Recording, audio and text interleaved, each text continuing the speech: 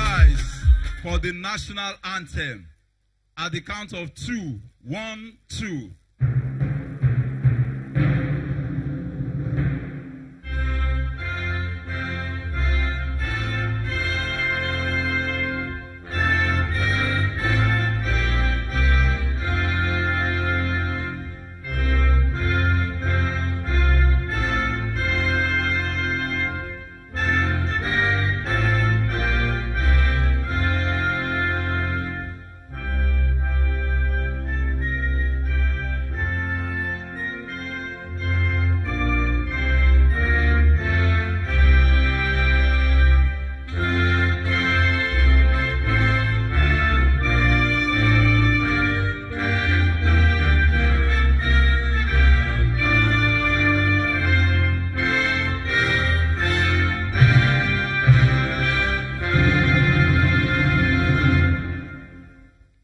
Your Excellency, the Governor of Lagos State, Mr. Akinwumi Ambode, Your Excellency, the Deputy Governor, Dr. Mrs. Idiat Oluranti Adebule, former Deputy Governor, Prince Abiodun Ogunleye, Deputy Speaker, Lagos State House of Assembly, Honorable Wasiu Sonny Eshiloku, former Speaker, Right Honorable Adeyemi Ikuforiji, Senator representing Lagos East Senatorial District, Senator Gbenga Bariu Ashafa, members of the House of Representatives, Otumba Yomi Ayeola and Mr. Wale Raji, members of the State Executive Council, members of the Lagos State House of Assembly, chairmen of boards, commissions, parastatals and agencies under the Lagos State government,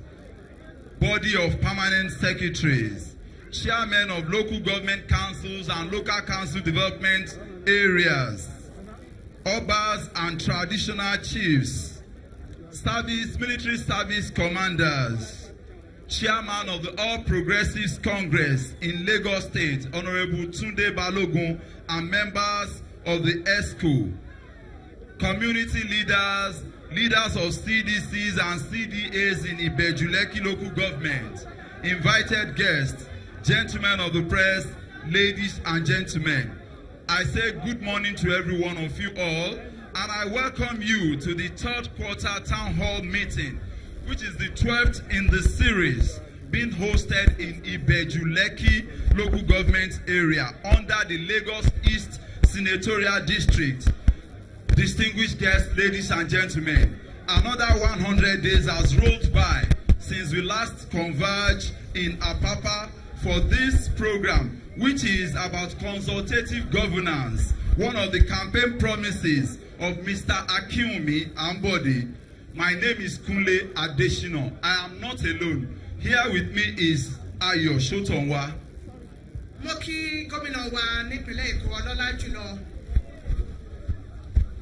Akinwumi Ambode, igbákejì gómìnà ìpínlẹ̀ Èkó màmá wa Idiat Oluranti Adebule, mo kí igbákejì olórí ilé ìgbìmọ̀ aṣòfin ìpínlẹ̀ Èkó, bákan náà ẹ̀fọ́ríjì mi mo kí igbákejì gómìnà wa nígbà kan rí nípínlẹ̀ Èkó bàbá wa Abiodun Ogunleye, mo kí ẹni tó jẹ́ olórí ilé ìgbìmọ̀ aṣòfin nípínlẹ̀ Èkó nígbà kan rí bàbá wa Right Honorable Adeyemi Ikuforiji, mo kí àwọn senators wa tí wọ́n wà ní àárín wa níbí, pàápàá jùlọ ẹni tó ń ṣe ojú ìlà oòrùn ní ìpínlẹ̀ Èkó, bàbá wa Senator Gbenga Ashafa, mo kí gbogbo àwọn ọmọ ìgbìmọ̀ tó ń bá gómìnà ṣiṣẹ́ nípínlẹ̀ Èkó, mo kí àwọn tí wọ́n ṣojú ní ilé ìgbìmọ̀ aṣojúṣòfin nílùú Àbújá, pàápàá àwọn bàbá wa Ọ̀túnba Yomi Ayéọlá àti bàbá wa Wálé Rájí,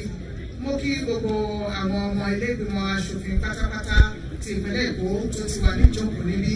Bákan náà ni mo kí gbogbo àwọn alága àwọn ẹ̀ka àti àjọ tó wà ní ìpínlẹ̀ Èkó pátápátá, gbogbo àwọn akọ̀wé àgbà nípínlẹ̀ Èkó, mo kí gbogbo aláìfi ẹnikẹ́ni sílẹ̀, gbogbo àwọn alága ìjọba ìbílẹ̀ àti alága ìdàgbàsókè ìbílẹ̀ nípínlẹ̀ Èkó, mo kí gbogbo pátápátá, gbogbo àwọn tó ọ̀ṣọ́gun tó wà láàrin wa mo kí gbogbo wa mo kí àwọn bàbá wa pàápàá bàbá wa tí wọ́n jẹ́ tó ṣe kò kárí neighborhood safety corps ní àárín wa adúpẹ́ tí ẹ wá mo kí gbogbo yín mo kí gbogbo àwọn olórí pátápátá àwọn olórí obìnrin nínú ẹgbẹ́ òṣèlú APC gbogbo àwọn tí wọ́n jẹ́ aṣojú pàápàá ní ẹkùn ìbẹ̀tìlẹ́kì níbi tí a wà yìí àwọn ògbónágbòǹgbò aṣíwájú ẹgbẹ́ òṣèlú APC náà tí wọ́n wà ní àárín wa ó kí gbogbo àwa tí a fìwé pè pátápátá tí a sì wà níbí lónìí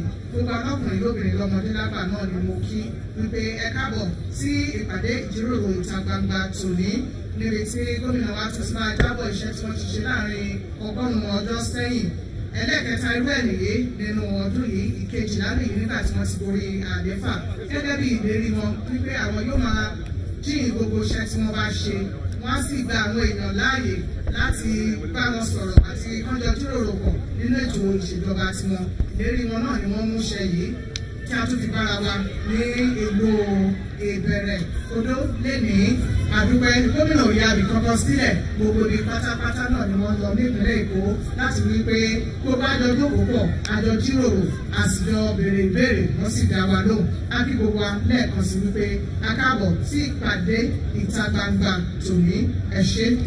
Your Excellencies, all other courses duly extended. With your kind permission, sir, let me recognize the first elected female deputy governor and a former Lagos State deputy governor, Alhaja Sinatu Aderoju Ojikutu. You are very much welcome, ma. Aki àwọn màmá wa Alhaja Sinatu Aderoju Ojikutu. Àwọn ni obìnrin àkọ́kọ́ tí a yàn gẹ́gẹ́ bí igbákejì gómìnà nípínlẹ̀ Èkó. Bákan náà wọ́n sì jẹ́ igbákejì gómìnà ìpínlẹ̀ Èkó nígbà kan rí. Akínyìnmá ẹ káàbọ̀ sáàrin wa. We'll kickstart the program, sir, by now watching a documentary on the achievements of His Excellency, Mr. Akinwumi Ambode's administration within the last quarter. Please let us relax and watch.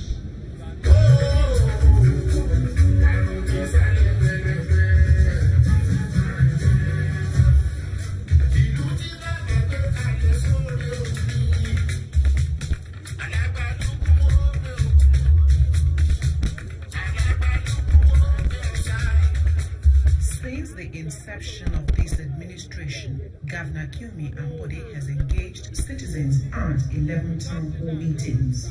This is not only to give his scorecard, but also to listen and respond to the needs of the people.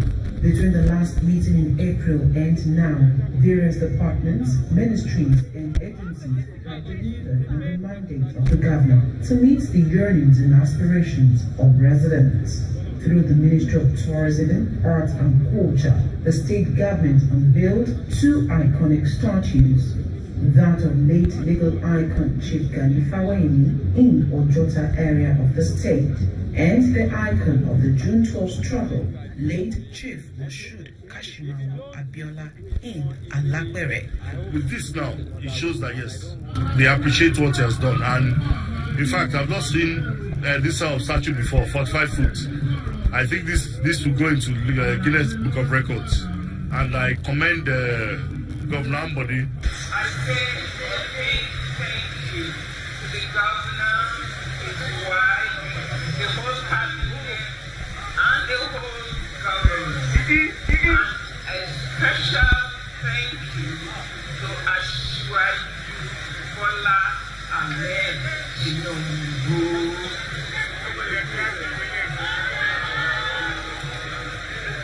Moshood Kashimawo Abiola deserves the best from our state because Lagos was the success story.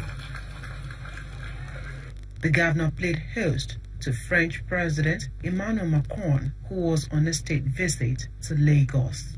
He saw firsthand the tourism potentials of the state with a visit to the new African shrine.